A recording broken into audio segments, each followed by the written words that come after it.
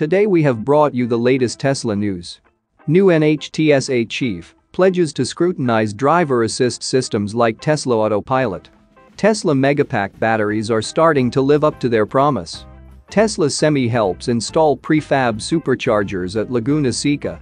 And Tesla ramps up Gigafactory Texas to thousands of units per week, adds new Model Y version. Let's get into all the details. So let's get started.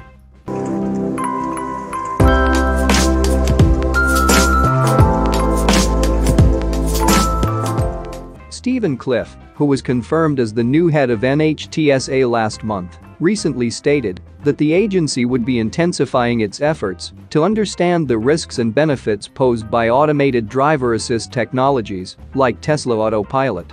When Cliff joined the NHTSA, he was surprised to see that the agency did not have data on automated vehicle crashes. As a result of this, Cliff noted that he challenged the NHTSA to come up with a report.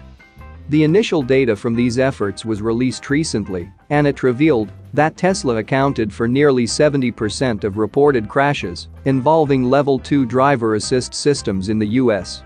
Vehicles with automated driver assist systems were involved in almost 400 crashes from July 2021 to May 2022.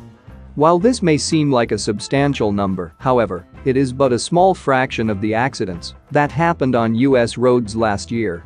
In 2021 alone, the NHTSA estimated that about 43,000 were killed on the road, the highest figure in 16 years. In an interview, Cliff was quick to point out that while Tesla accounts for the lion's share of crashes involving vehicles equipped with automated driver assist systems, the company also has its driver assist system on nearly all of its roughly 830,000 cars on US roads. This, together with the fact that Tesla provides near-instantaneous wireless reporting of crashes, makes it quite difficult to compare the company's results with other automakers. The NHTSA has initiated a number of probes into Teslas since Cliff's arrival. That being said, Cliff pointed out that Tesla has been cooperative since his arrival at the agency. The new NHTSA chief noted that Tesla is quite proactive and the agency's relationship with the automaker has been good. Overall, the new NHTSA chief stated that he believes federal standards are needed to regulate automated driver assist technologies. However, Cliff noted that he would like to avoid rushing, as new rules may potentially end up compromising safety. Moving to the next update, Tesla Megapack batteries are starting to live up to their promise. When Tesla unveiled the Megapack, the company positioned it as a battery that had the potential to render traditional coal and gas-fired peaker plants obsolete. Since their introduction in 2019, Tesla Megapacks have been deployed across the globe and they are starting to live up to their promise. Being grid-scale batteries, Megapacks could perform tasks that are typically assigned to peaker plants. Typical peaker plants are idle for most of the day since they are only fired up to provide extra energy when demand for electricity spikes up. Megapacks are able to support the grid just as well, if not better, than peaker plants, and they are also a whole lot cleaner. While Tesla's business is typically dominated by the company's sleek electric vehicles, its energy business is also growing at a fairly steady rate. As noted in a Quartz report, Tesla has stepped up the pace of its big battery projects, with estimates pointing to utility-scale battery construction increasing almost tenfold in 2021.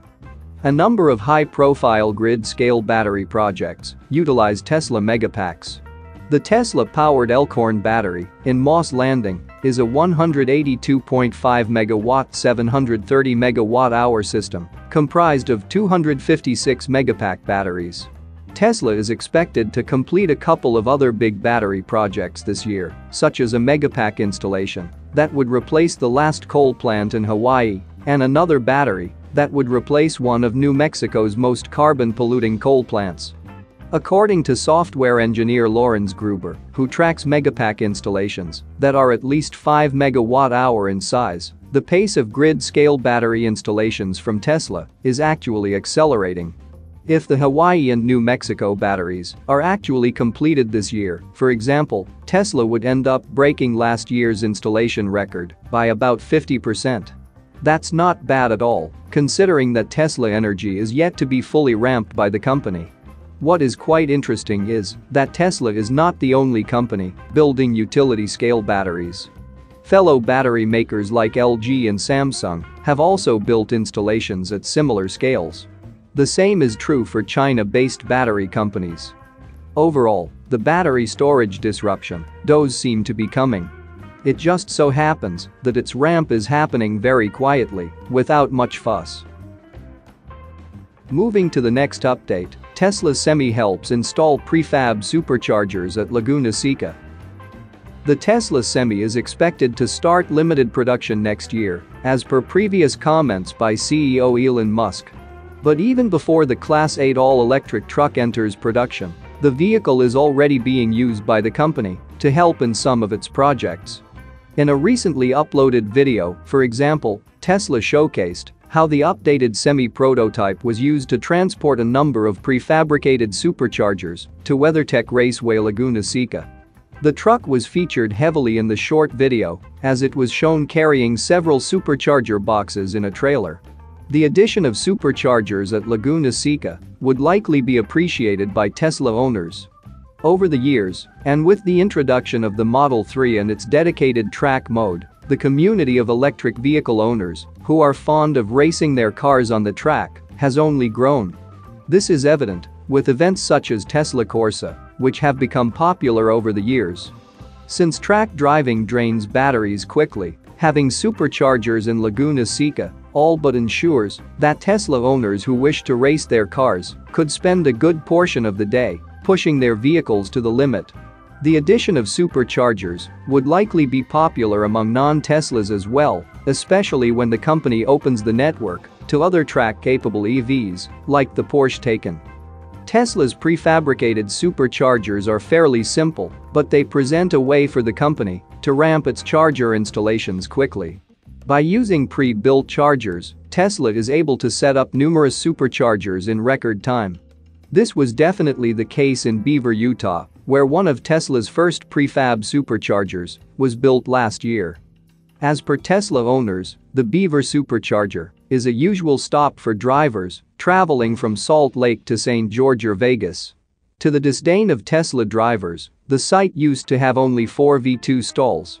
Using its prefabricated supercharger system, Tesla was able to add 32 V3 superchargers in a few days, vastly improving the ownership experience of its drivers.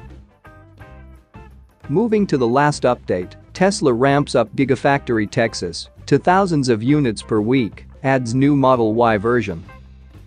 Tesla has managed to ramp up production at Gigafactory Texas to thousands of units per week, adding production of the Model Y long range on top of the standard range version. The automaker is being secretive about data on its production ramp at Gigafactory Texas.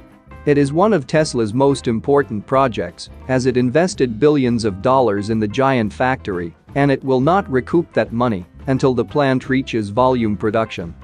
After slowly starting production of the Model Y late in 2021, Tesla has been gradually ramping up and started deliveries of Texas-built Model Y vehicles in April.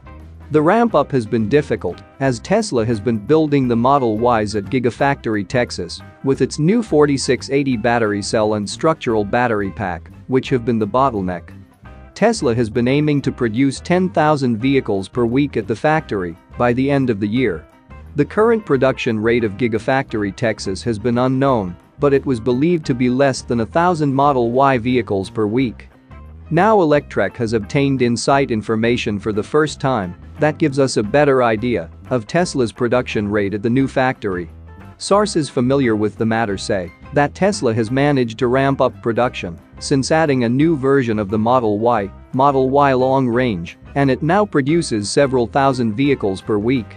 One source said that Tesla is making as many as 5,000 vehicles available to deliver per week, but it's not clear if that's a sustainable rate.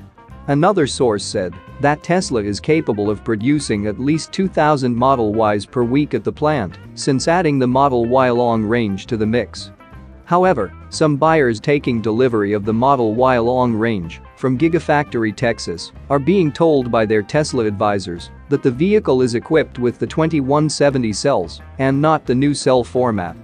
Recent drone flyovers of the factory show that Tesla is getting hundreds of cars out every day. In this flyover, we can see Tesla prepping more than 300 Model Ys for delivery in the parking lot. That's it for now. So what are your thoughts about this? Let us know in the comments. Stay tuned at the Electric Arena for all the latest Tesla and electric vehicle news.